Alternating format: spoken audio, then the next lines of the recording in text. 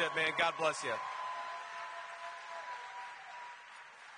Now, I was talking backstage with Charlie Kirk, and Charlie Kirk told me, love Charlie, you know, he left just a few minutes ago, and he told me he's got 3 more events just in this area of the state of Arizona.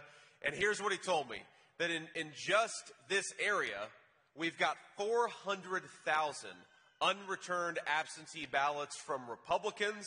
And here's what I'm asking you to do over the next 3 days is go and chase those 400,000 ballots. If you know somebody who's got a ballot, tell them to drop it off or get it in the mail. We've got to bank as many, sorry, not the mail. Okay, drop them off. That's right.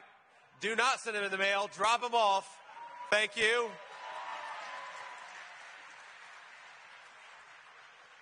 We'll drop them off, or, of course, on November the 5th is actually Election Day, so get out there and vote for Donald J. Trump, for Carrie Lake, and for all of our great candidates. But we've got, think about this, we're in a very, very good spot in Arizona, but I don't want us to get lazy, and I don't want us to rest on our laurels here, because right now, we've got a big, big advantage in the state of Arizona. But here's the question.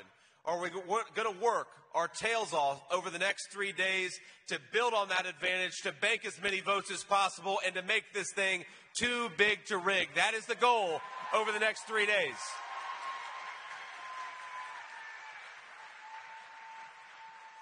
Because think about this, the stakes of this thing could not be higher.